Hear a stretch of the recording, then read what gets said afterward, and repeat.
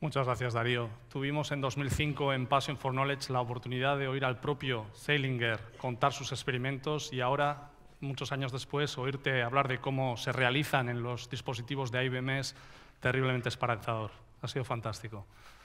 Eta gaurko azken hitzaldi nagusia entzuteko unea iritsi da. Jean-Pierre Sauvagek emango du makina molekularraren sortzaileak. Jean-Pierre Sauvage obtuvo el Premio Nobel de Química en 2016 por el diseño y síntesis de máquinas moleculares. Su equipo ideó el primer músculo molecular y creó, junto a un equipo de investigadores experimentales, un objeto de 8 nanómetros que se contrae y se relaja cuando recibe una señal. Un objeto que podría utilizarse, por ejemplo, como un mini robot articulado. Estamos seguros de que el tema ha despertado su curiosidad, así que damos la bienvenida a Jean-Pierre Sauvage, que nos ofrecerá la conferencia titulada Máquinas y motores moleculares de la biología a la química. Chalo Verbat.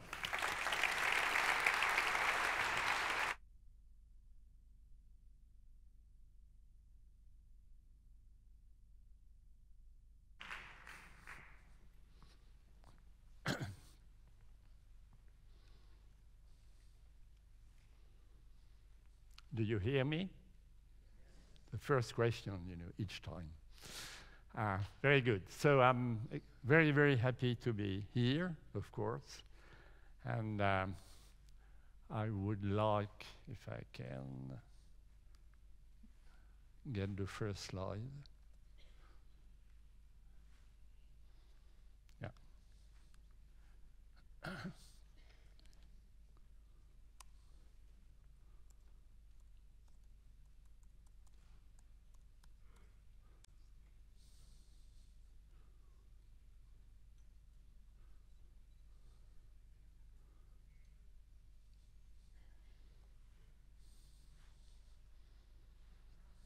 Yes. So first, I would like to thank very, very warmly the organizers of this meeting and the people who invited me, Professor Pedro Echenique, Professor Ricardo Diaz-Muñoz, and all the people who helped, of course. It is certainly a big, big job to organize such a very nice meeting. So we will completely change topic and talk about molecules. And I hope you will enjoy a very short introduction. I'm sure that there are many people in the audience who are not so familiar with molecules. Am I right? Yeah. And so, very, very briefly, molecules are assemblies which contain atoms, of course, and these atoms have to be connected using chemical bonds. So I just have two examples on the top here. The water molecule, 2 hydrogen atoms, a central oxygen atom, and 2 classical bonds. CO2, we are talking about CO2 extensively, and CO2 is a very nice molecule, nice looking, a small bar, a carbon atom at the center, 2 oxygen atoms at the periphery. And CO2 has been highly criticized. Everybody believes that CO2 is a very nasty molecule. It isn't. Without CO2, there is no photosynthesis. Without photosynthesis, there is no life, basically, on Earth. And all the mammals would disappear, and basically everybody would disappear. So what is the most important is to control the concentration of CO2 in our atmosphere, but we shouldn't try to get rid of it, otherwise it would be terrible. So 2 other very simple molecules, nitrogen. You see 3 small white bars here between the 2 nitrogen atoms, which means that you have a triple bond. And the triple bond makes dinitrogen, which is the nitrogen we breathe all the time, extremely stable. And so it is very difficult to convert dinitrogen into something else. And this can be a problem because we need fertilizers, and fertilizers are mostly obtained by converting dinitrogen to something else. ammonia or ammonium ions.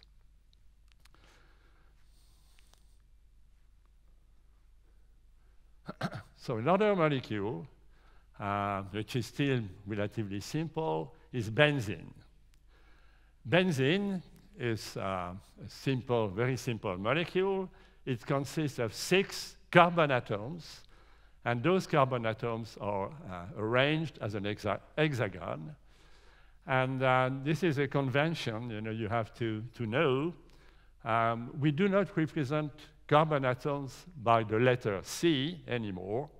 If we have a hexagon like that, we just say that the vertices indicate that you have carbon atoms here. We have 6 carbon atoms. And this is something you will see during the lecture. We do not indicate C. We have simply vertices in our representations of the molecules.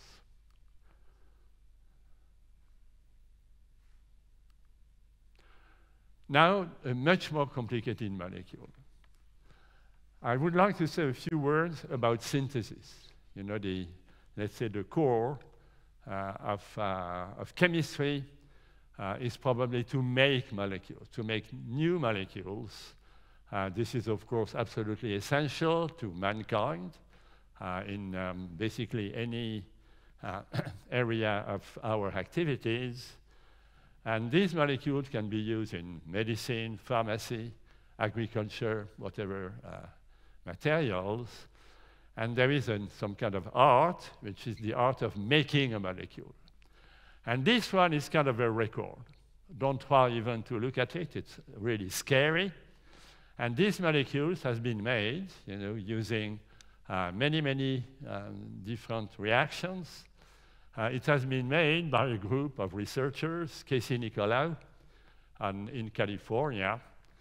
And it took them something like 12 years to make the molecule, but he was not alone. There were about 20 researchers working on the project. So if you calculate overall, this compound took more than 2 centuries of work before it was made. So this is, I think, very impressive. It is extremely useful because when you make complicated molecules, on the way you discover new chemistry, new reactions, and so you offer to the international community many tools, new tools, which will be used for making other molecules.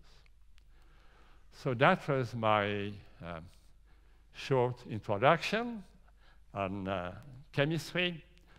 I would like to go on the nanometer. So we heard many times a nanometer is a very tiny object. This is very true, of course. And so it's 10 to minus 9 meters, very tiny. And there was a beautiful discovery already some time ago, totally accidental.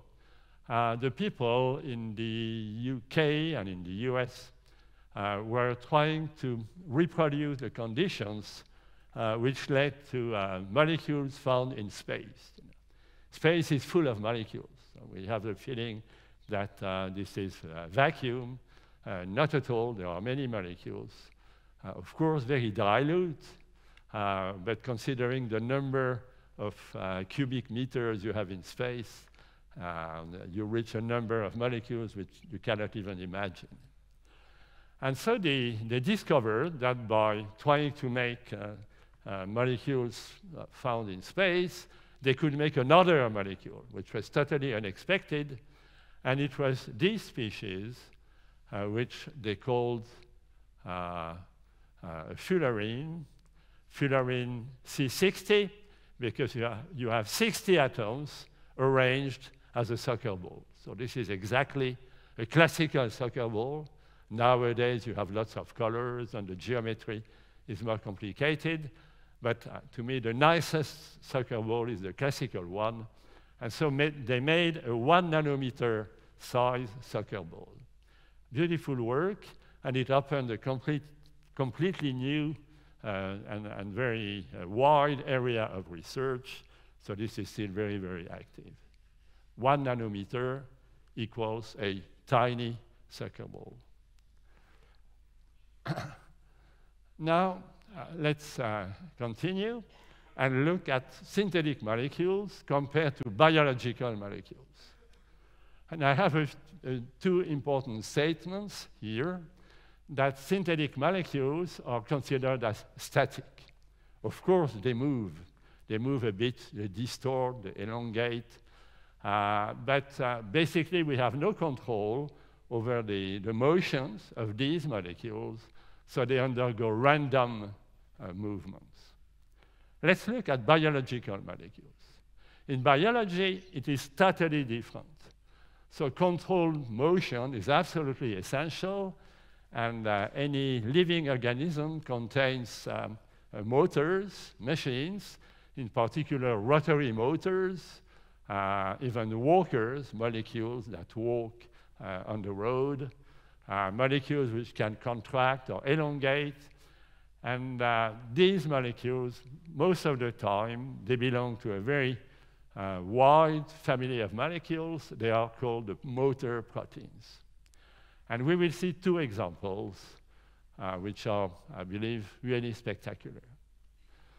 ATP synthase, which will be the first one. And you know or you don't know that life relies on ATP, adenosine triphosphate. And adenosine triphosphate is the fuel of life, the fuel in biology. So if you drive your car, of course, you burn a fuel. You burn it, you generate CO2 and water. But when you move, when you do some effort, you burn, or you do not burn, but you degrade another fuel, which is ATP. This is this complicated molecule. Let's forget about the structure of it. But ATP is converted to ADP, the degraded form of ATP. And nature is much more ecological than we are, because ADP, instead of throwing it away, discarding it, it is recycled in your body. So you hydrolyze your ATP, you generate ADP, and thanks to what you eat and the fact that you breathe at the same time, you will regenerate ATP. And this is not a minor process, because every day you regenerate about 1/2 of your weight of ATP. You can easily calculate. You know, we are not in the gram scale, we are in the kilogram scale, even 10 kilogram scales. And this is a rotary motor, which is responsible for this regeneration of ATP using the degraded form of it, ADP. It's a beautiful rotary motor. So it has been studied extensively by biologists, and there is a very nice video on in the web, or there are several videos, and they are not based on science fiction, but this is very, very close to reality. As I said, there were hundreds and hundreds of detailed studies, very rigorous studies. It's a rotary motor. So this is embedded in a membrane in the mitochondria, if you want to have more information. And here you have your rotor. The axis of it, or the shaft, is threaded through the cavity of a cluster of proteins. And as it spins here, you make ATP. So you have ADP, the degraded form of ATP, which arrives with inorganic phosphate. And after some time, you see ATP, which is coming out and regenerated. So this is a beautiful process. And you have to know that everything which lives on Earth is based on this process. Basically, we have the same system for regenerating ATP as the very, very primitive living organisms which appeared on Earth a couple of billion years ago. So that should make us feel a little bit more modest, by the way. So another very beautiful example is that of the kinesin. The kinesin is a walker, and it walks on microtubules in the cell.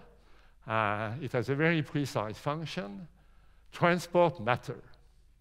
because in the cell you have biosynthesis factories, in some places, to make your proteins, to make your pieces of DNA or RNA, some hormones, many, many complex molecules. But those factories have to dispatch what they make, what they fabricate, and this is dispatched by this carrier, which is the kinesin. So you have a long tubule, it's like a road, a highway, and the kinesin is here. It's a very tiny species, not a big enzyme, not a big protein, something like 300,000 Daltons, so not particularly impressive. And when the cell wants to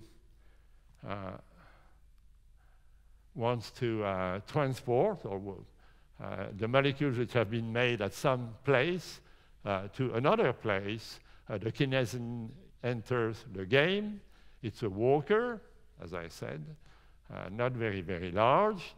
And at the back of the kinesin, you have a huge bag, and this huge bag is full of molecules, the molecules which have to be transported to one place to another.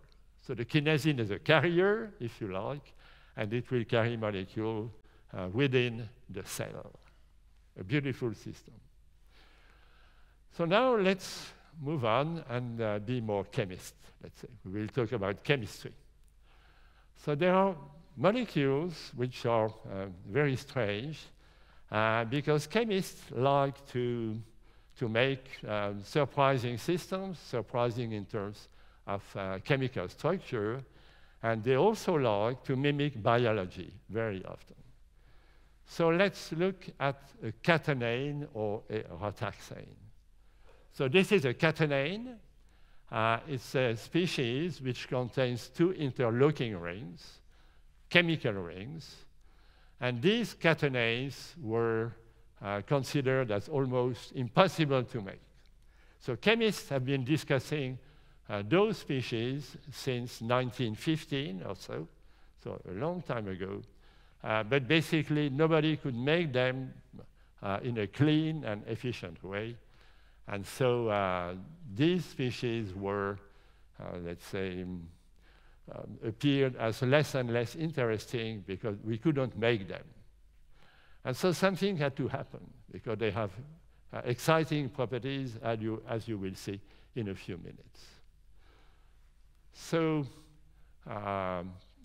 Schiele, a German chemist, could make very tiny amounts of a catenane, and this is historical work, and they published a paper in 1964, but nobody tried to repeat the work because it appeared as so difficult that everybody was discouraged, even before starting. So the field kind of disappeared. It was a dormant field for more than 20 years. And so the question you may ask, what is the relationship between molecular machines and motors and catenanes? It's very clear. If you can make catenanes and rotaxanes, and if on top of that you can set the system in motion, that can be very exciting. For instance, I have a problem with the remote. Yeah. For instance, if you have a species like that, maybe you can send a signal to the molecule, and the ring, which was on the left, will go to the right and come back to the left. So you will have something which is similar to a linear motor, like a piston moving in a cylinder. And here, you have systems which can be very close to rotary motors. And so this is why many groups were interested in catenanes and rotaxanes, and were hoping for, let's say, good ways, efficient ways for making them. So when my group started in this field, it was already some time ago, and with my former boss, Jean-Marie Lehn, when I was kind of a between assistant and associate CNRS professor, we embarked in a project, very ambitious project, which was trying to split the water molecule to H2 and O2. And I should say that at the time, there were already many groups very excited about this project, trying to make dihydrogen using solar light. It's, of course, kind of a dream. If we can make dihydrogen using solar light and water, you make the ideal fuel, because if you burn H2, you just generate water. And so there were already quite a few groups working in this field, but we were lucky and we had some kind of very positive results, although splitting the water molecule cleanly, efficiently to hydrogen and oxygen is still not realized. So we have to be patient before commercially available devices will be on the market for generating H2 using solar light. And at the time, the main,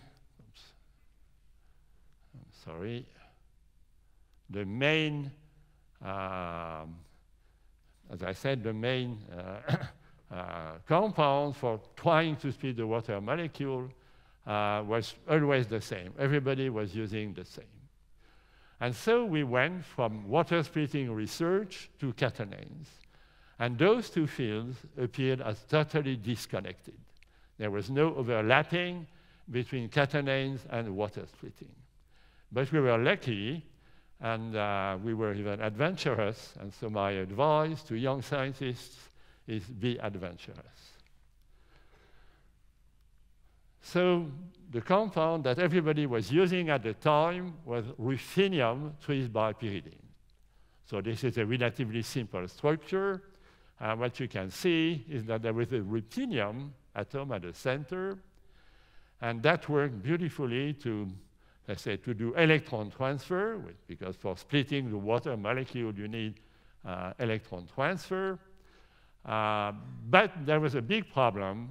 Ruthenium, if you remember your periodic table, is below iron, and it's a noble metal. What does it mean? A noble metal is extremely expensive. It is very rare.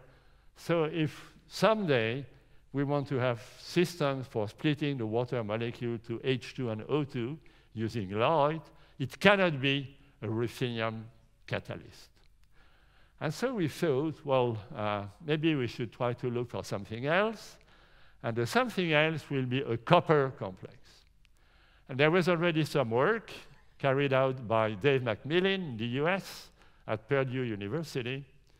And Dave McMillan and I, we knew each other from the literature, from international meetings. And he went to Strasbourg. He decided to spend his sabbatical leave in Strasbourg, in Jean-Marie Lane's laboratory.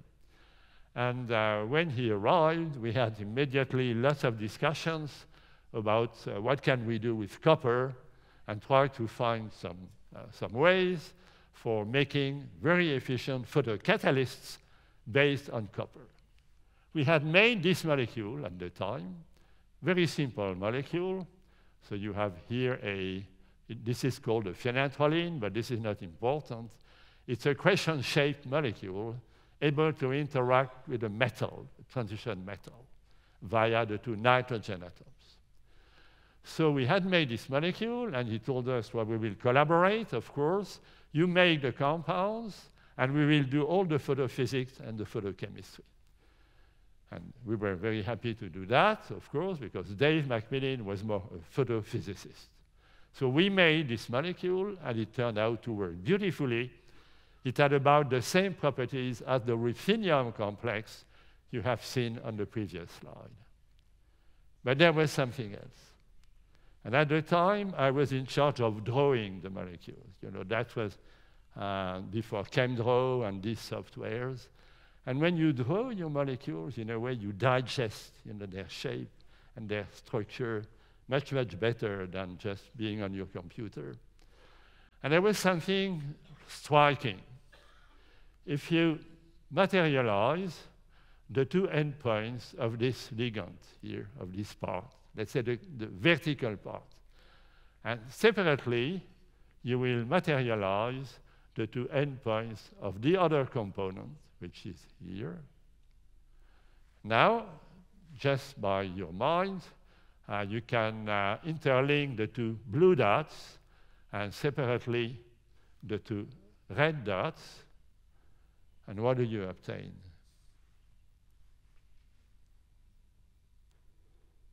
You have an interlocking ring system.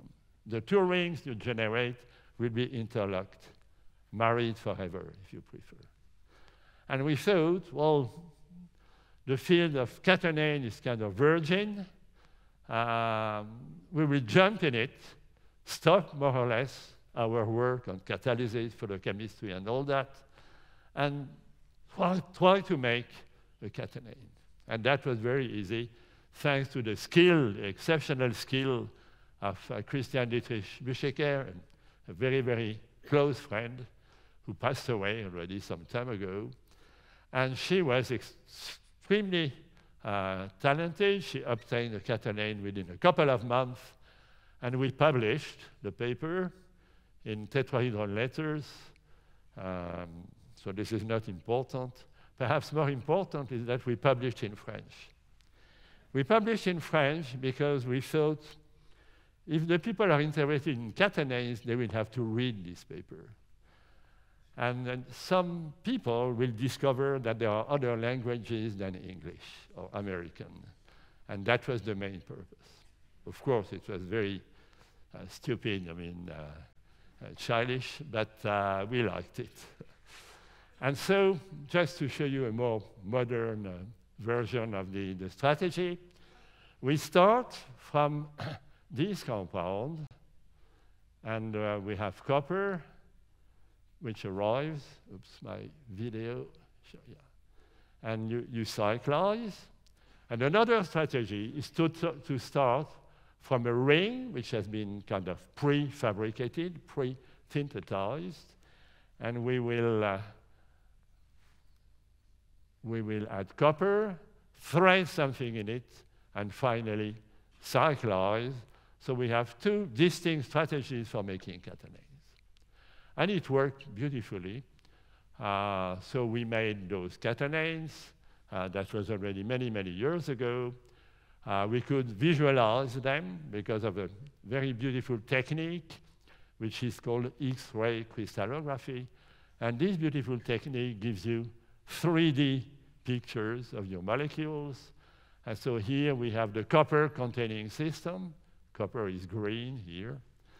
And the other one, once you have removed copper, you generate a species which is much more open, with a lot of space, a lot of voids, and the two rays can glide more or less freely within one another.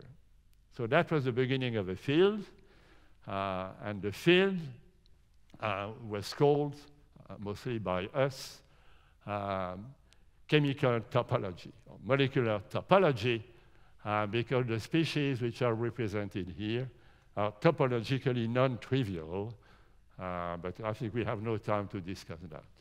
So that was the very first system, a catenane. The second one, a couple of years later, 3 catenane. We spent a lot of time, a lot of effort on making a treffer knot, but we succeeded, and some other species. And for, let's say, 6 or 7 years, we had no competitors, because I don't know why. We had no competitors, and the people in my group didn't like it. They were a bit nervous. Are we doing something really of no interest? And this is the reason why nobody is trying to compete with our work. I don't know, but of course, after 6 or 7 years, the community woke up, and within 10 or 15 years, there were several groups, or many groups, working in the field of topology. Now, let me show you that novel topologies are very, very common in nature. And if you look at DNA, circular duplex DNA, it forms lots of topological figures, very exciting figures. And you have a couple of examples here. So you have the trephine knot with DNA. This is natural. And you have here another catenane. It's a 5-crossing catenane here, beautiful. And the record was published already some time ago. The record is a virus, HK97. It's a bacteriophage virus, so don't be scared, you know. It's not going to infect anyone here. And the people could obtain the structure, so the exact shape of the envelope or the capsid of this virus. And you see that it's a chainmail. A chainmail with rings, protein rings, which are interlocking with one another, like the chainmail used by knights during the Middle Ages when they wanted to protect their bodies and still be able to move, to fight with their big swords. And so this is a beautiful example of topology in molecular biology. So now let's take a look at the first molecular machine we made in Strasbourg. And it was made simultaneously to another molecular machine made in the US. And so the principle is here. And I will try to explain clearly how do we move or do we set a system in motion. It's quite simple. It's like any motion. You send a signal to the species. It is destabilized. It doesn't like the new state, you know, it has to take. And then it will react by moving. And this is exactly what happens. Here, we have copper 1+. You have to know that copper has basically two states, copper 1+ and copper 2+. Copper 1+ likes to be coordinated or linked to 4 nitrogen atoms, like here, 1, 2, 3, 4, arranged as a tetrahedron. Very simple. Everybody is happy here. Now we will send a signal. We destabilize the system. We abstract an electron from copper 1. We generate copper 2+. Copper 2+ is much more demanding in terms of what it likes to have in its surrounding.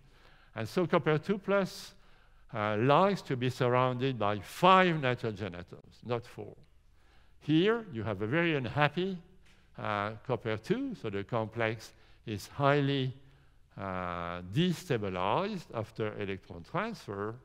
And so a ring will glide, and the 3 nitrogen atoms which were here at the beginning will replace the 2 nitrogen atoms which were here in this molecule, so as to generate a very happy copper 2+ with 1, 2, 3, 4, 5 nitrogen atoms, very stable.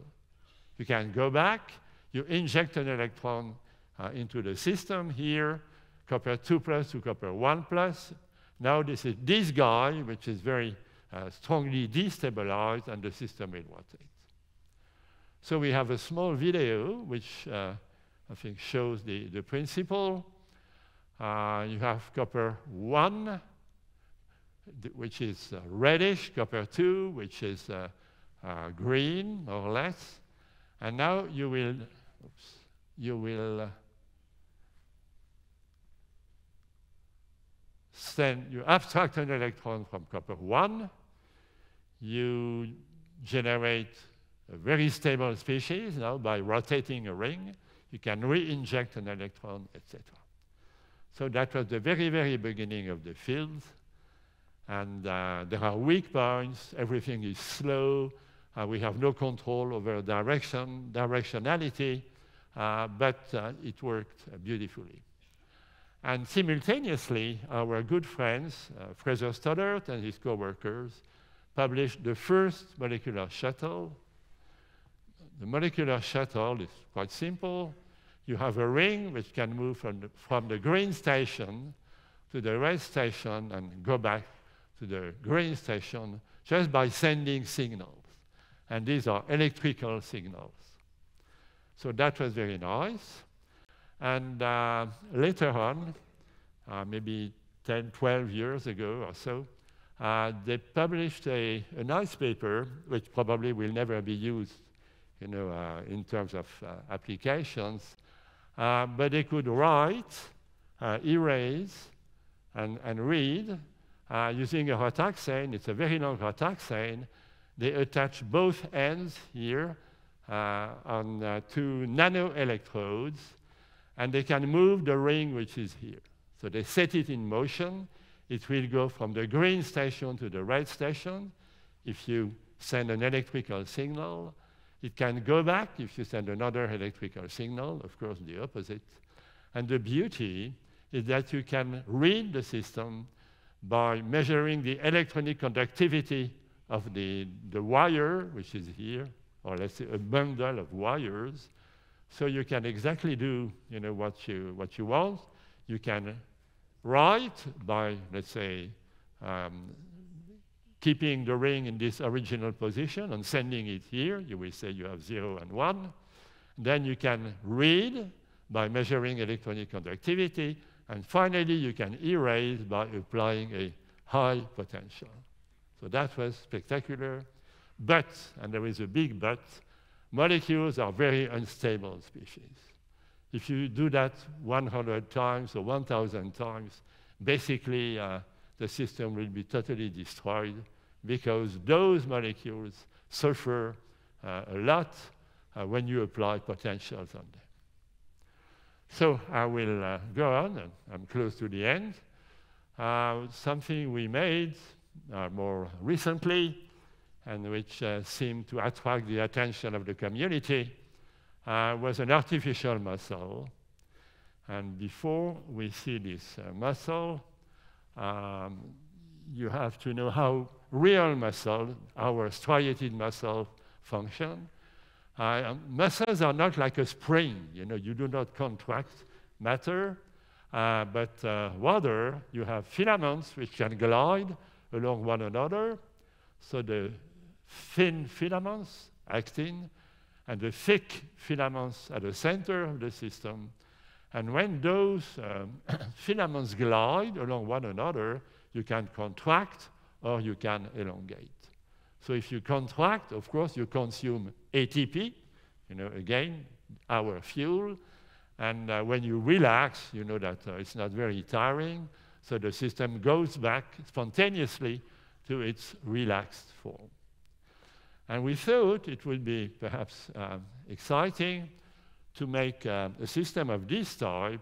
And this is what we did. We made it's a rhotaxane dimer. You have a pale blue unit here, a dark blue unit, and both are not connected by any covalent bond, but they are mechanically linked. And so the molecular system is very complex. I don't want to bother you with the complete description of the system, but what you can do is quite simple. You can contract the system from 8 nanometers down to 6 nanometers by sending a signal and go back to the 8 nanometers. And we are using chemical signals, a little bit like in biology with ATP.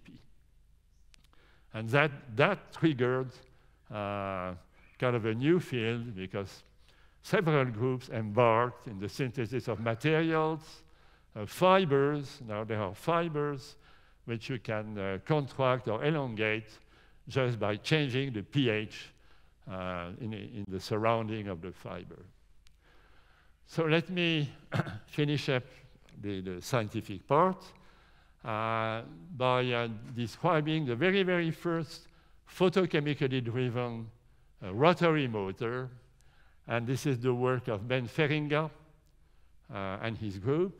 Feringa is and his group are in the Netherlands, in Groningen, the very north of the Netherlands. And they have done beautiful work. They are photochemists, so they make molecules, and they, of course, look at the way these molecules react if you shine light on them. This is a little bit complex, and I will not discuss that at all, but they published a beautiful video, which I hope you will like. So you have here a CC double bond. This is not important, but it's a bond between two fragments. One fragment here, another fragment here. And the system will rearrange. There will be a rotation about this CC double bond here, which is triggered by a photochemical signal, a thermal signal, a photochemical signal, and a thermal signal. So you need 4 signals for performing a complete turn of the system. So you shine light, it rotates, you hit, shine light again, it rotates, and so now you have performed a complete turn. And at the beginning, it took them maybe 1 afternoon for 1 turn. So that was not especially efficient. But nowadays, they are in the nanosecond time scale. So the system was improved enormously, and the system rotates at an incredible speed. And so it shows that if you insist, if you really invest time and money and work, you can improve systems which seem to be very inefficient at the beginning and which are really impressive at the end of the day. So let me finish up by thanking some people. Of course, what I spoke about is completely collective. It's a teamwork. We have team results. We have been quite a large number of people working in the field. Today I'm the one who is speaking, but there were many researchers, permanent researchers, university professors, postdocs, PhD students. And without them, of course, I wouldn't tell you anything. The CNRS was very helpful, of course, my university. The European communities have always been very generous to us. I work nowadays in a new institute, which was founded by Jean-Marie Lane, but it was not my institute before. I also would like to thank Northwestern University, because when the CNRS suggested me very strongly to retire, I had to obey, of course, and I had an offer from Northwestern. My good friend Jean-Marie and my postdoc boss when I was a postdoc in Oxford, Malcolm Green, my family, and my 2 Nobel friends, Fraser Stoddart and Ben Feringa. And of course, I would like to thank you for your attention. Thank you.